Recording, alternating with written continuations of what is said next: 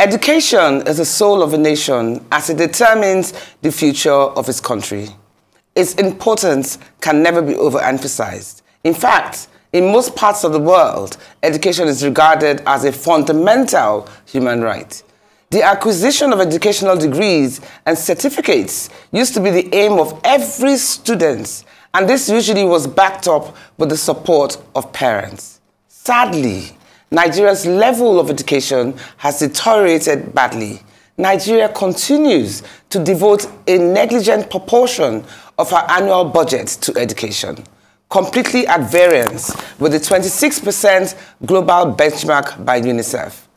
Close to 15 million children of school age are currently not in school, albeit through a combination of hostile circumstances, including insecurity, poverty, and poor planning. There's a total loss of confidence by stakeholders in our educational system. At the same time, prohibitive tuition fees, amongst other factors, are a barrier to the country's private universities. If you're not amongst the 1% who can afford the exorbitant costs of private schools, you are at the mercy of public schools, a system whose standards, as we all know, has failed us. On top of this, many eligible young Nigerians can't even gain admission into public universities, as the education system has not been able to fully enroll its rapidly rising population. This travesty, in many ways, has endangered the prosperity of our nations. Millions of Nigerians are now half-educated, and over 60 million, or 30%, are actually illiterate. But the success of a student is not just the sole responsibility of an entity, but a joint collaboration of some stakeholders, parents, governments, and teachers who have a lot of responsibilities and roles to play in education to make it successful. Today, sadly enough, the quest for quick wealth has compromised the value of education and thrown our once proudly upheld morals out of the window. Once where we had scholars as role models, our youth now look up to questionable characters as role models, no matter how checkered their past is. Our youth, due to bad examples of leadership and disregard for societal values, much prefer the shortcuts that will provide temporary but not long-lasting sustainable gains. To worsen the situation, some parents even welcome benefits derived from these unscrupulous ventures with no questions asked. It is only when these major stakeholders perform their roles effectively that the students can record unblemished success. And as with every venture, the head has to be in a good place for the rest of the body to function properly. Very well said. Much more powerful than money. Highest quality education, which includes very well-kept secrets, is every man's ticket to freedom, miracles, good fortune, and prosperity. Well, today in Nigeria, over 70% of our children are stuck in educational poverty, unable to understand basic sentences or solve basic mathematical problems. When we think of Nigeria's most critical developmental needs today, education is top 5. First, good leadership. Second, good food from thriving agriculture. And third, a minimal standard of living, which is accounted for in increased education, security, healthcare, jobs, and general progressive well-being. The educational system has come a long way, regressing in certain areas and remaining stagnant in others. The very first primary school in Nigeria launched in 1843, and the first secondary school in 1854. The first university, University of Ibadan, came in 1948. Today, we have private schools, digital schools, and innovative learning initiatives established by very resilient entrepreneurs. Some of our greatest desires include good health, good relationships, and good education, regardless of segregative factors such as tribe, language, religion, north or south, orphan or disabled. We want none of our children cut off from the highest quality education achievable.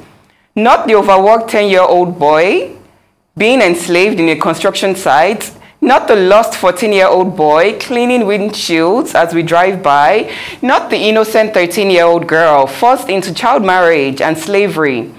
If we fail to prioritize and strengthen education for every single citizen, we are suppressing the deepest dreams and the highest potentials of our entire nation. We are limiting our development, our children, our GDP, and our global positioning. Education prepares us for every challenge we may face in life. Education gives us the confidence to walk through any path and the boldness to take our seats at the highest tables. World-class indigenous education in Nigeria will defeat poverty bloodily. Let's watch this special report. Perspectives will be right back. Education is the most important sector in every country due to its importance in building the foundation of every nation. In Nigeria, the educational system is in a sorted crisis of infrastructural decay, neglect, waste of resources, and sordid conditions of service. The country has over 10 million out-of-school children, and another 27 million children in schools are performing very poorly. Millions of Nigerians are half-educated, and over 60 million or 30% are illiterate. On top of this, many eligible young Nigerians can't gain admission into public universities. At the same time, prohibitive tuition fees, among other factors, are a barrier to the country's private universities. So what are some of the factors hindering the growth of the sector? One major one would be funding. This is the biggest problem confronting Nigeria's education system. The percentage of the budget allocated to education annually is abysmally low. If this can be fixed, lots of concerns around the incessant strikes, dilapidated structures, and money for research would be taken care of. In 1978, the Academic Staff Union of Universities was established to represent academic staff in universities. Since then, there have been strikes almost every year, disrupting the academic calendar. To stop these annual disruptions, the government must increase budgetary allocations to the sector and honor agreements that have been signed with the unions. The only way that strikes will be stopped is if the welfare of all staff, from teachers to lecturers, is prioritized. If we hope to thrive as a nation and live up to our name as the giants of Africa, then our leaders must, as a matter of urgency, prioritize the educational sector if we intend to produce the leaders of tomorrow. Ikenna Kingsley, Arise News.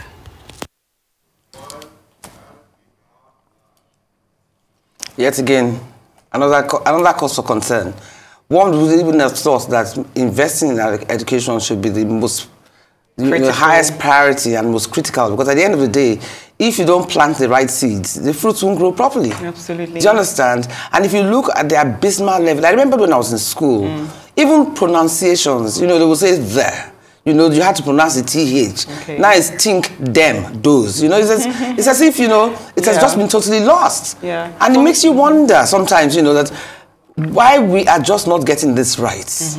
Our educational standard should not be compromised. You just said now in your intro, you spoke about schools that were created since 1840-something. Do you understand? In Bazon Hospital, people used to come from abroad. I know. A century later, what are we showing for all of that? The hard work of our ancestors, where have they gone? What are we showing today for the educational sector? I mean, can you tell me what Nigeria is proud of, what we can compete globally with in terms of education? Do you know even our degrees now, even our degrees now are not really accepted. Do you understand? Right. And have you ever gotten any university graduates write an application letter? Oh, you want us to talk about that? And you look and you're thinking, and then I don't know if you've seen any of those skits where they ask the most basic questions, something like maybe spell hippopotamus, or they'll tell you, oh, look at the clock and tell us how 6:30 should be, or they'll ask them something that you would think a 10-year-old would know, and these are youth coppers. Right. And they have no clue. And within 2015 to now, it was estimated by a United Nations agency that the out-of-school children rate has doubled in Nigeria. Yes. I mean, it's up to 30%. Doubled. Yes, it's sad. And even more so, they don't even have enough space for, even though they're universities, there's not enough slots to accommodate the amount of youths that we have in Nigeria. So, I mean, our out-of-school children are up to 30%. The most important sector is struggling. We have the petroleum industry struggling. We have every area is struggling. We have fuel struggling. We have PVC. We have even money struggling. I don't know if you saw the man that was naked in the bank the other day, stripped naked. I saw that. I saw that. I saw another one the other day, sitting down, looking like a nice, you know, he could be a teacher, looking very well, sitting on the road. I had to give him 1,000 naira. He hadn't eaten for 4 days. Even to come here this morning was a bit of a struggle. So let's not even, I mean, there are too many. Let's just focus on education that we're talking about now. It's abysmal failure and the way forward. So we're heading for a short break. So stay with us.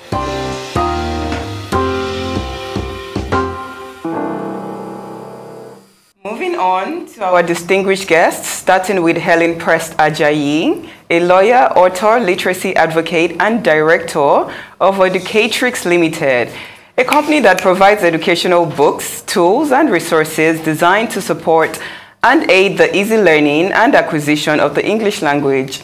After practicing law for 15 years, Helen's passion for teaching, after witnessing the decline in Nigeria's educational system, led her to spend over a decade volunteering at underserved schools. Helen has written a number of children's educational books, the latest titled The Complete English Grammar Guide. Welcome to the program, Helen Prest. Ajayi, welcome. Thank you. And joining Helen on the panel for this interesting subject is Abolaji Osime, the Chief Executive Officer and founder of Global International College, a secondary and sixth form college with branches in Lagos and Abuja, and representative offices in Ibadan. Global International College is one of the leading providers of secondary, university prep, and foundation degrees for international universities in Nigeria. Abolaji wears many laurels in the educational sector and is a change agent who is very passionate about educating Nigerian children to ensure that they become globally competitive. She's also passionate about addressing the systemic problems with education at state and federal levels and has consulted for the Federal Ministry of Education and many state governments. So it's great to have both of you here. Thank you. Okay. Thank you. Thank you for having me. Thank you for having you, Madam Helen. Beauty and brains. Thank you. They say people can't have both, but you have both. Thank you. You're too kind. I'm too kind. No, but I'm being honest. You know me now. Anyway, let's start.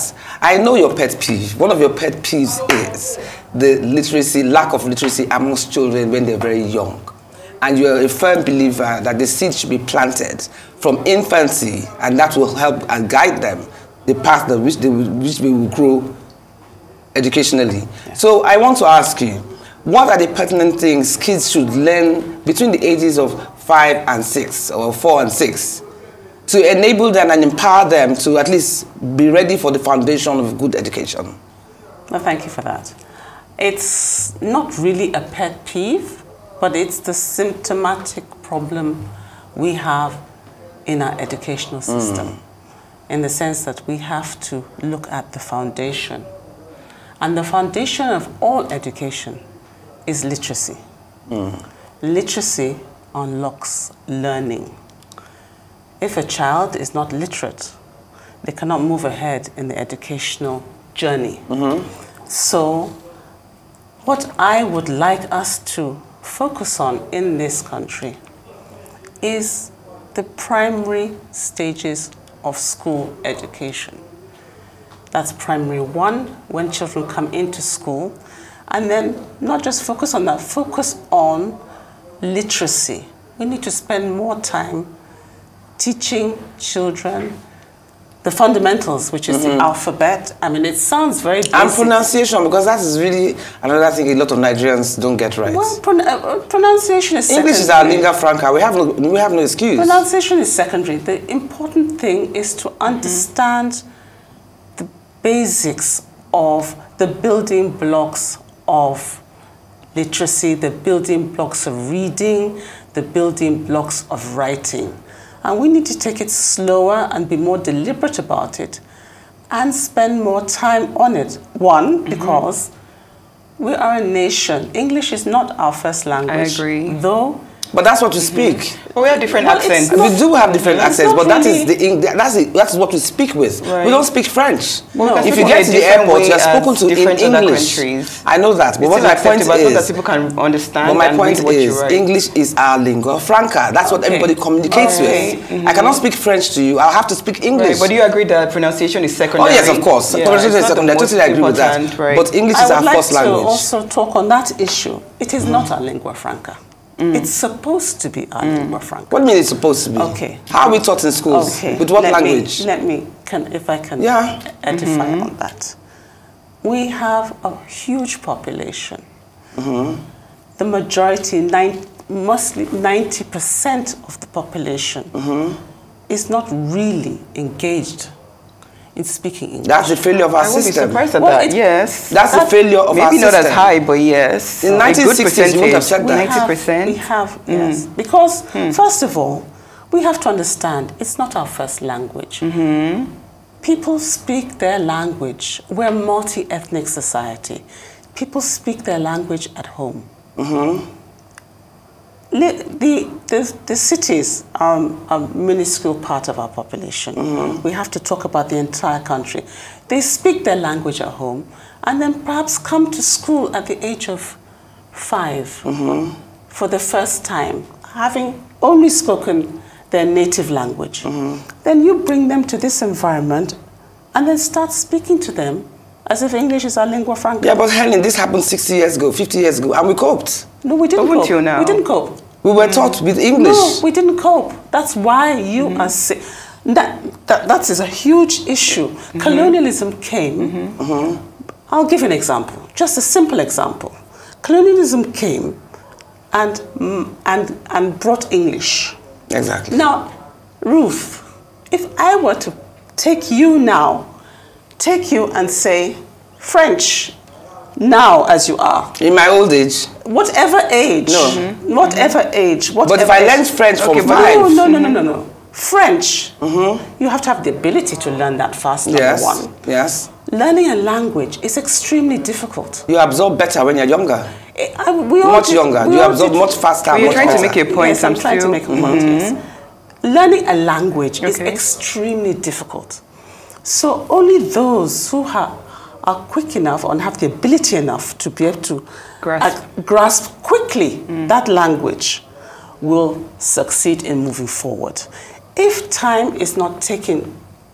enough time is not taken to really teach that as a second language, not as a primary language with the assumption that we all understand everything, you'll find a lot of people fall by the wayside, which we are seeing the results of.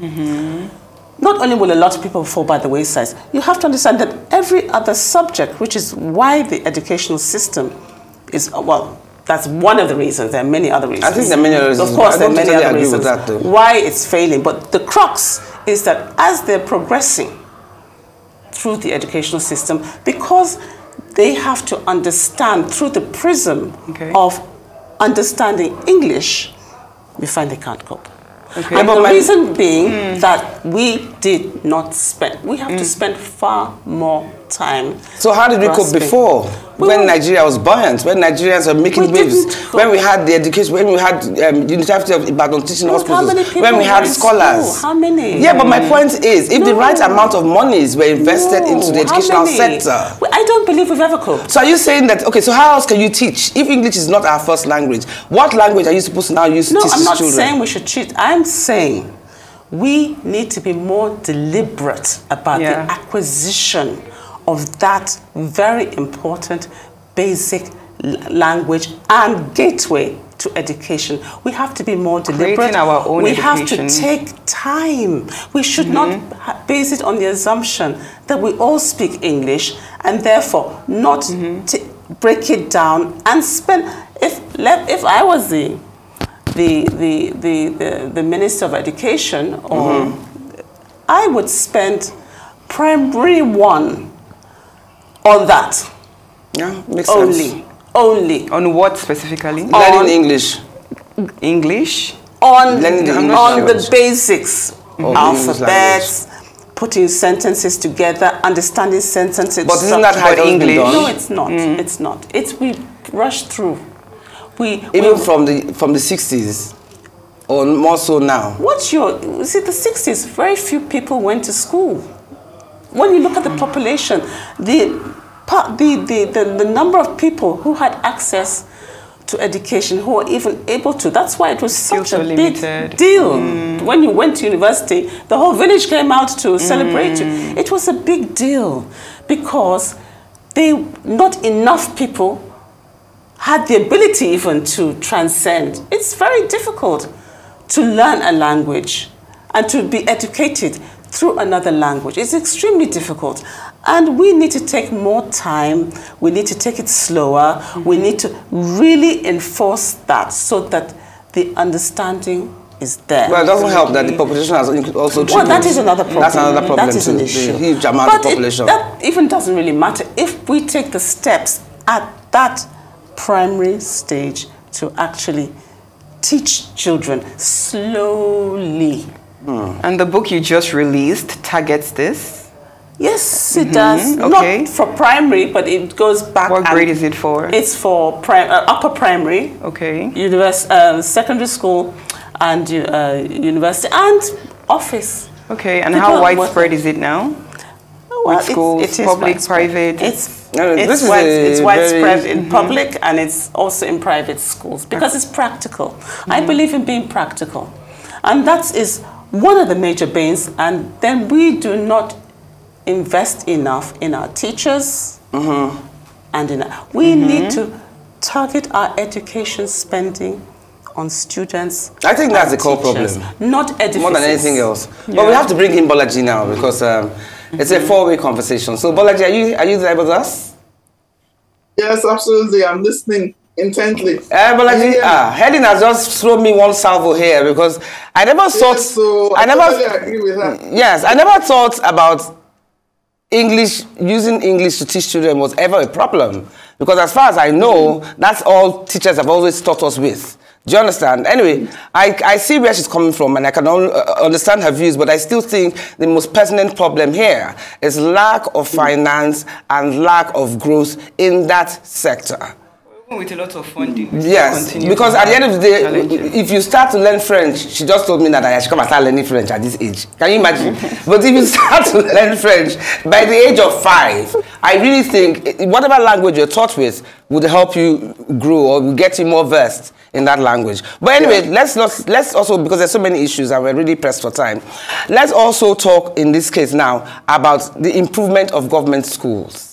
What can the government do? What are the major problems? Because I know that you're a well-versed scholar and you're a strong crusader for education. But what are the major pertinent problems we are facing now? Aside from what Helen mentioned about English being our second language. And what can the government do to address these problems?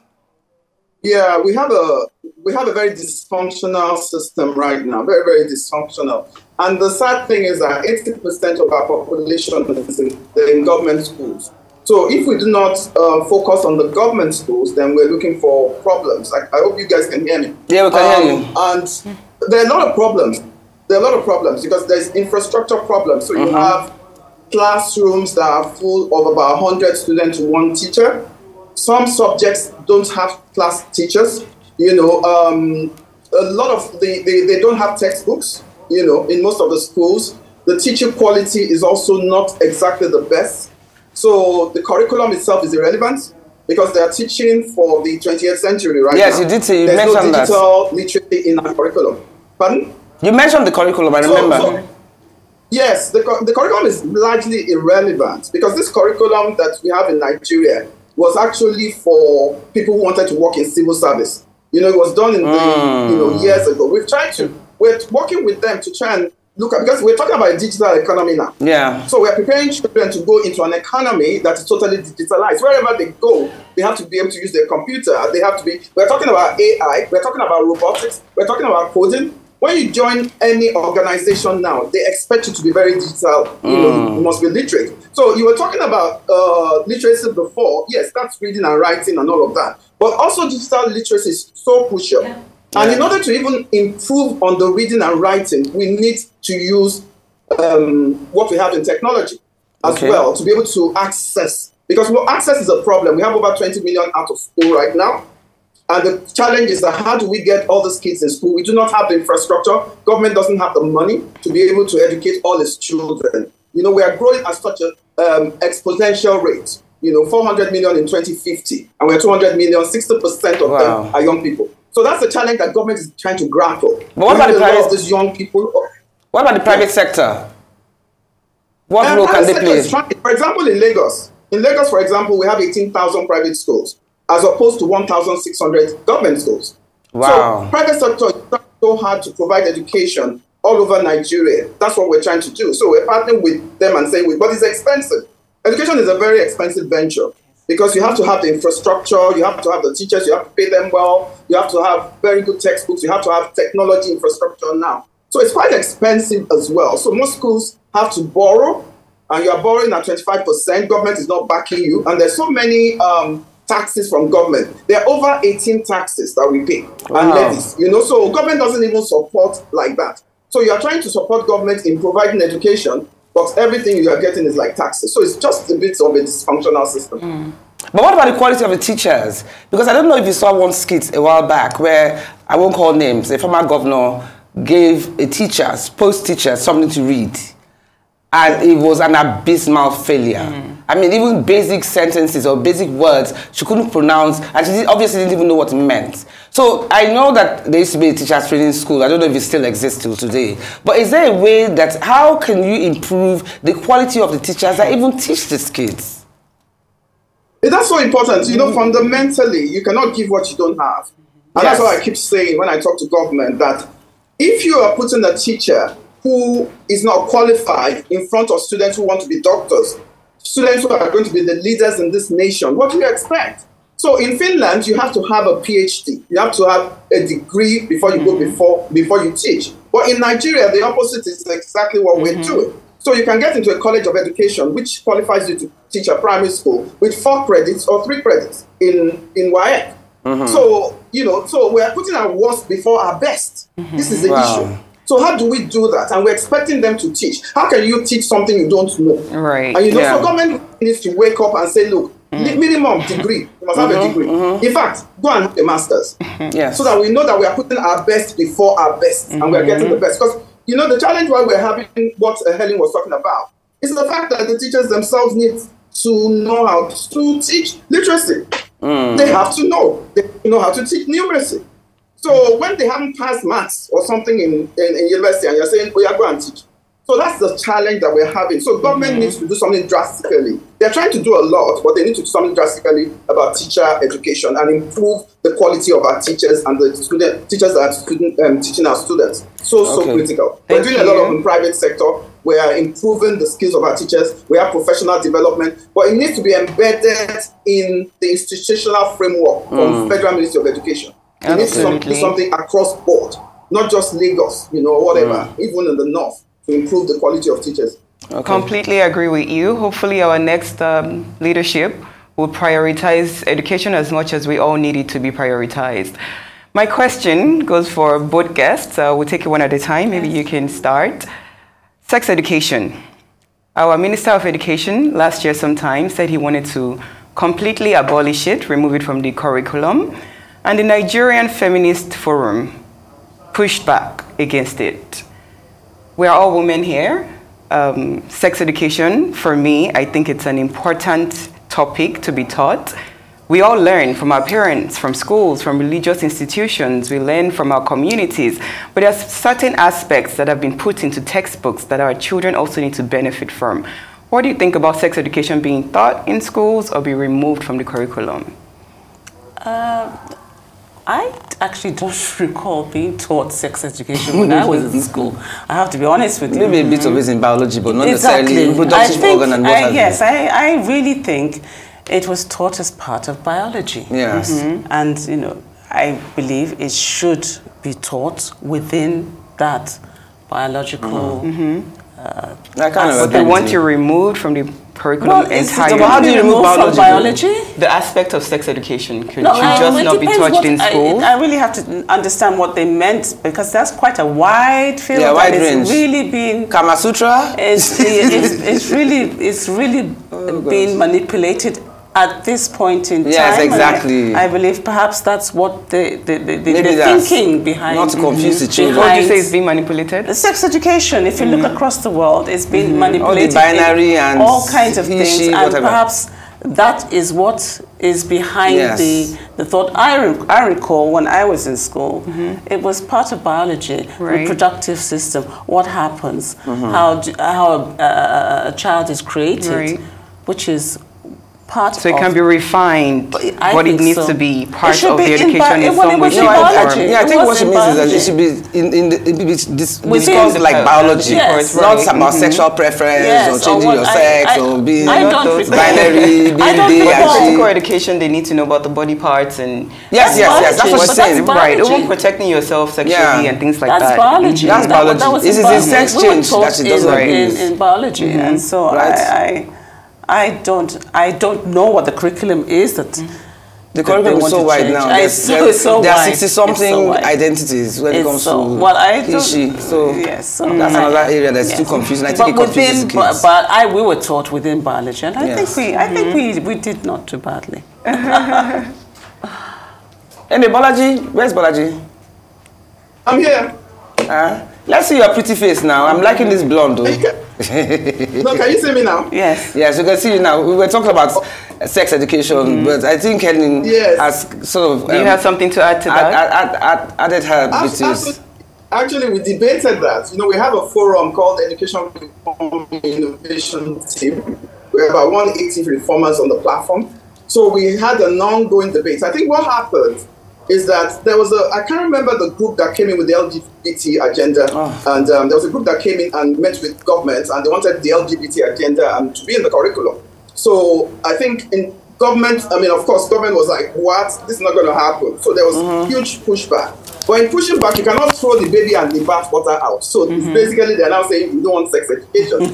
Sex education is extremely important. Exactly. Because of what we're going through now in schools. It's extremely important. And it's part of what we teach right now. You know, it's no longer just biology, but it's also part of it's separate. Social, you know, they put it in the curriculum. So I think what the government needs to do is to make sure they monitor what's coming into the curriculum. And they are the ones that develop the curriculum. Yeah. So they don't allow stuff that is going to be corrupting or influencing. Because in the in the US, LGBT is taught and all of that, you know, gender change and all of that is taught in the schools. So they are permitted. So I think that was what a lot of the NGOs now came and said, no, you cannot stop sex education. But what they're now trying to do, and I know a group that is working with them, is that let us look at the curriculum and we put the best things in the curriculum. Yeah, the basic we can't do everything out. We can't do everything out because it's very critical. Another thing I wanted to ask you is about the role of parents when it comes to their children's education. As you know, there are a lot of high-flying parents who don't really have the time and effort that it takes to supervise your children, ensure they do their homework well, and blah, blah, blah. So how important are the role of parents for their children's education? What's the disadvantage of having unavailable parents who don't have that much time? It's so important. That question is so important, and thank you for asking that question. Because I always say to parents that they're first educators of their children. Yeah, exactly. We are not supposed to be educating their children. They need to lay the foundation with these young people. You know, we have a lot of young people coming with this entitlement mentality. Young people who come to class and they're rude to teachers, and you know they just think that everybody is going to fall aside and just do things for them. It's coming from the home. The way we were brought up is not the way the kids are being brought up now. So a lot of the kids are being brought up by nannies because there are absent parents there. So a parent will say, so long as I'm paying your school fees, so long as I'm doing this, so long as I'm doing that, we need to, you know, children need love, they need time, they need to pay attention to them. In fact, a lot of my kids come at the age of 16. I was having a parenting seminar once, and my students said, call our parents, want to talk to them. When we were growing up, they were not there. Now they are dictating to us this, that. They were not there. You know, so parents must understand that all the money you're trying to make, If you do not focus on the people you're trying to make it for, these children are going to disgrace you in the future. That's the problem. Because a lot of social media stuff is now educating our children. Yeah. A lot of television, a lot of the stuff that we're watching on Netflix is educating our children. So a lot of our children are in a state of serious confusion. That's just the issue. So in the school, what I do in global is like I'm a mommy, I'm their mother. You know, so I look at my old standards, old school, and I try and implement it. It's very challenging sometimes, but a lot of them appreciate it because I'm giving them the time. And they see the love coming. So parents need to, you know, replicate that. Even if you're busy during the week, when you come back home, look at the homework. During the weekend, go and bond with them, sit with them. How are you doing? A lot of kids are talking about suicide. A lot of kids are talking about so many things now. We never used to hear that. We never used to hear that. So there's something going on that parents need to pay attention to, that these kids are going through issues in class, self-esteem, all of the stuff. You need to talk to your children. You need to be there for them. You know, you need to come to school on open day. When they are having programs, you need to be there. You cannot earn this money, and at the end of the day, it's a waste. So basically, it's so important, so critical, and I hope parents are listening to me today. You need to be there for your kids. You also mentioned technical vocation.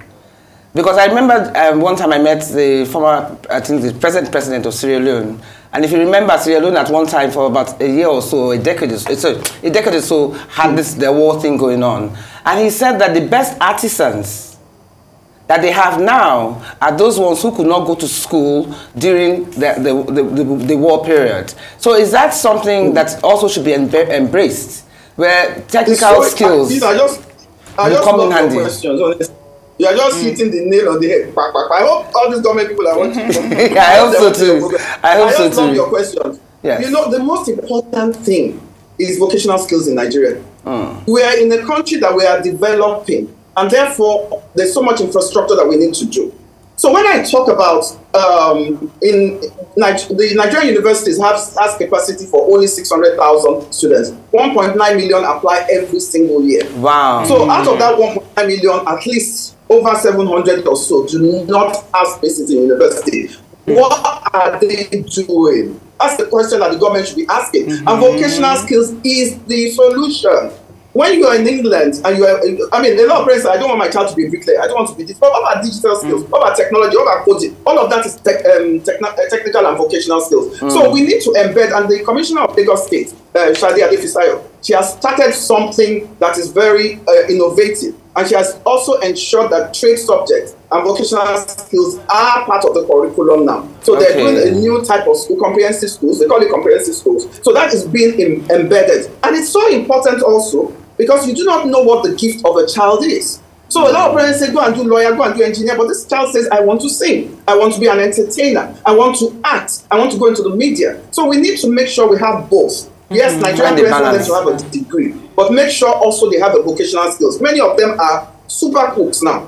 Many of them are in the hospitality now. Many of them are coding now. So it's so important that we merge that with our main curriculum to have vocational skills. And there's a deficit of that now. A lot of the technical schools are moribund. They're not doing well, but I think World Bank is doing a project trying to reform the technical schools and getting private sector to partner with government and you know, provide the equipment. Because at the end of the day, these students are going to private sector to go and work. So they need to know what to do in an automobile. Automobiles now are computers. You know, cars are computers. So you don't want someone to come and spoil your car because they didn't know how to repair it. So that's why, and we can decrease this 35% unemployment rate if we introduce vocational skills, you know, and students can get something to do with their hands before they go to university. They don't all have to go to university. Some of them need to go technical. Yeah. Okay. Now, Helen, thank you so much, but don't go yet. If I could make remember, we were okay, go on.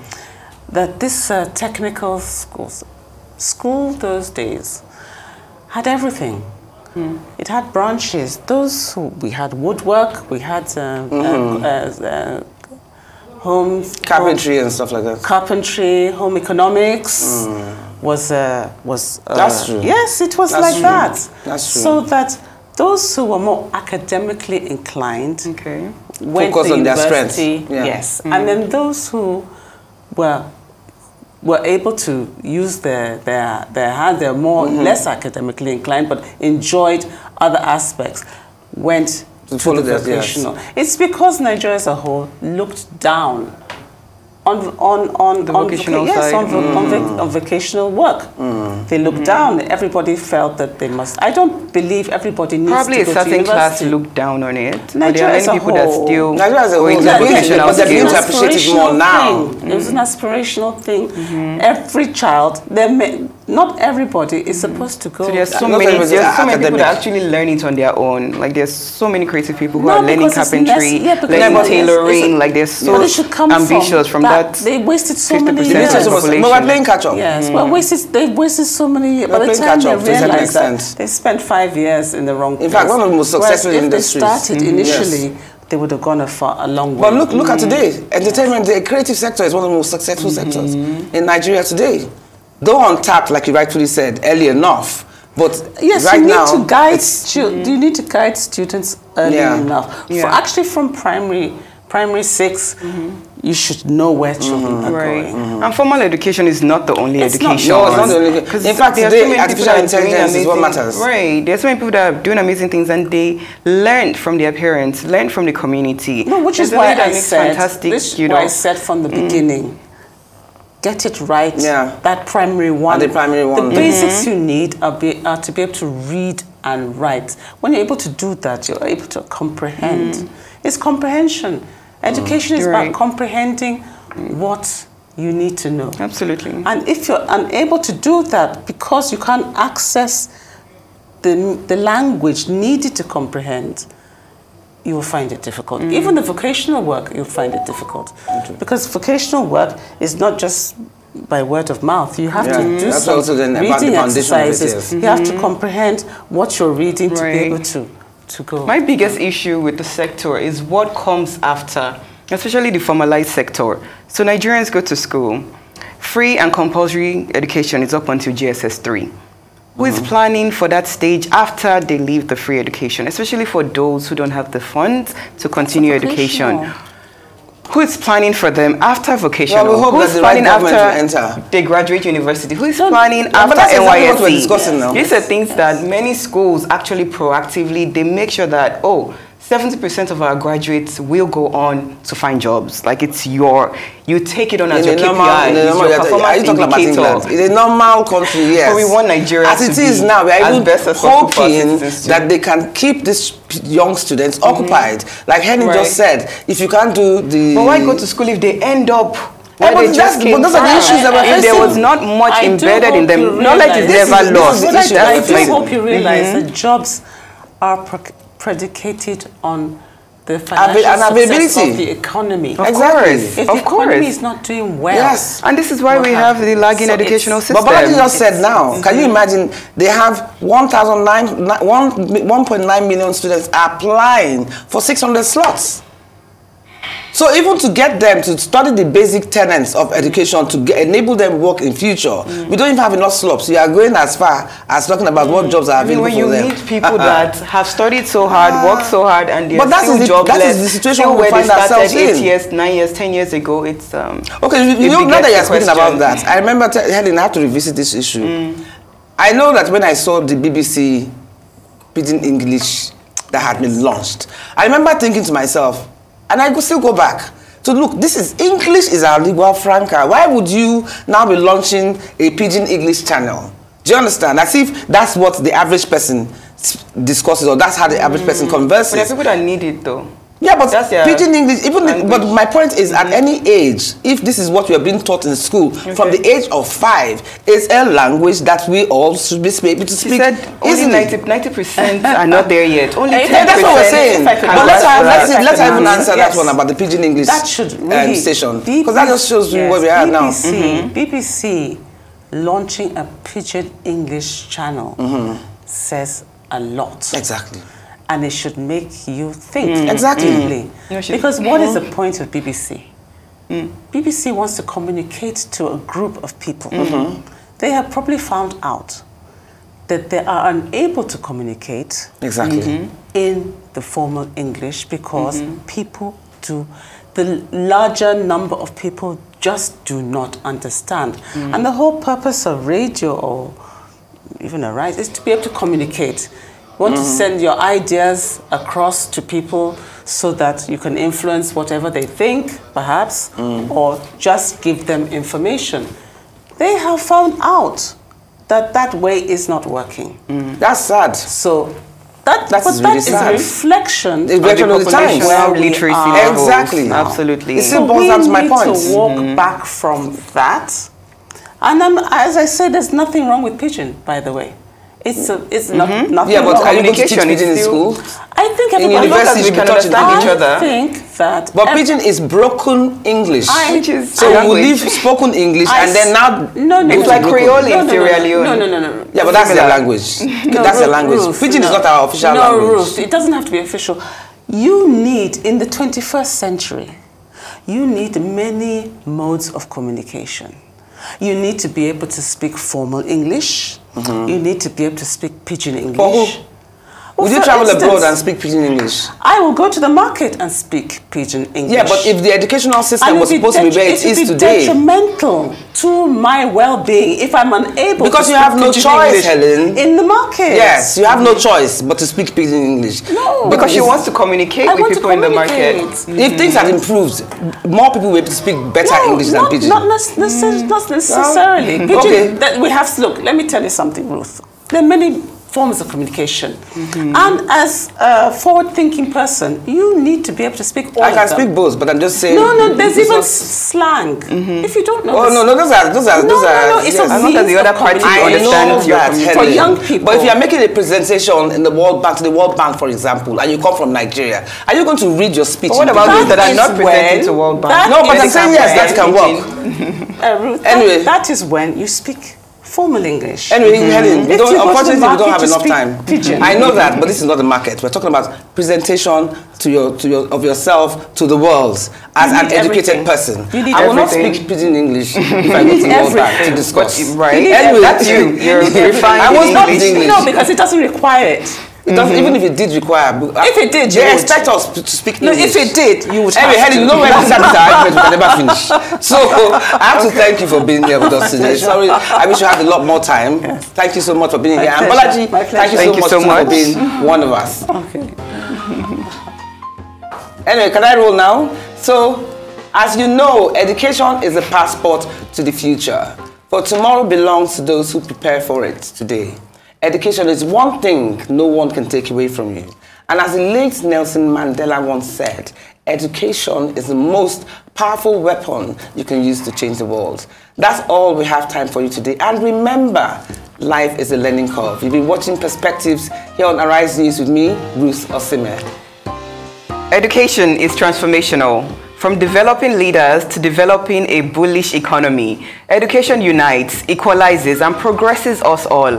Education is important, and every single Nigerian child deserves the highest quality education. To every child, every Nigerian out there today, go on learning, go on exploring, go on dreaming, go on inventing, go on making the world better for future generations. We will continue to push our dreams of greater Nigeria, starting with good leadership and critical development across the educational sector. Thank you to our guests today and to everyone watching Perspectives across the world. I'm Olatorera Oniru. See you next weekend and goodbye.